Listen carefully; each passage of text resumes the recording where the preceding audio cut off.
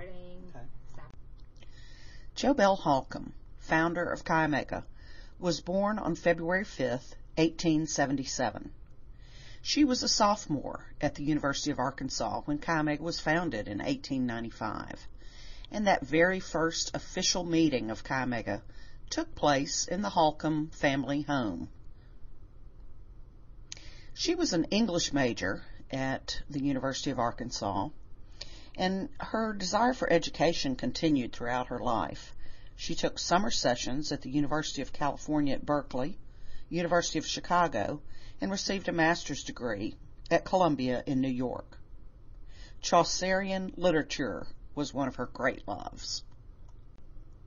In this slide on the left, Miss Jobelle can be seen surrounded by many of her friends on the steps of the Holcombe home. And pictured right is that home in more modern times. The first official meeting was held at this site when the three young women, Jobelle, Jean Vincent Heller, and Ina May Bowles, first met with Dr. Richardson to discuss the formation of what was to become Chi Omega.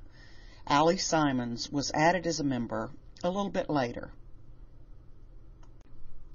Jobelle Holcombe was the first GH of Psi chapter.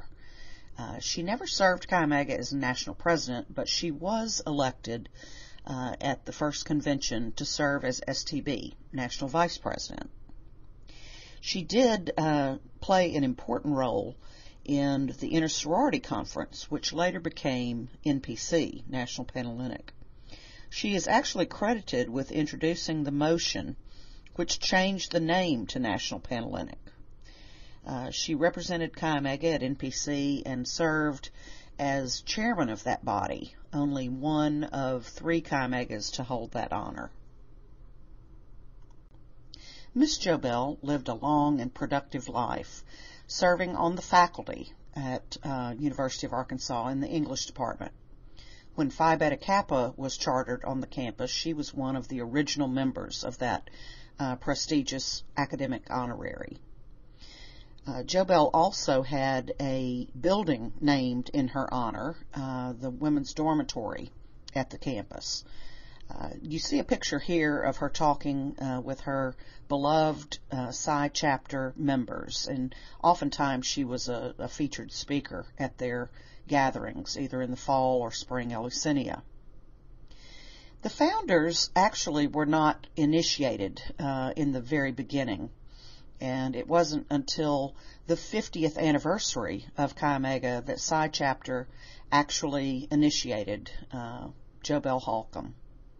The story is that she stopped during the initiation and actually corrected the grammar of one of the officers. Those who knew Miss Jobelle said they have no trouble believing that she would do such a thing. Pictured here is Jobelle Holcombe's founder's ring and Chi Omega badge. Miss Jobelle never married, but her sister, Sener Holcombe, was initiated as a member of Psi chapter, and Sener's long line of descendants have been very generous to the Chi Omega archives in gifting these items for our permanent collection. This ring that you see was originally designed by founder Ina May Bowles. The ring, the official ring of Chi Omega, is to only be worn by founders and members of the Supreme Governing Council. Miss Jobelle passed away in July of 1962.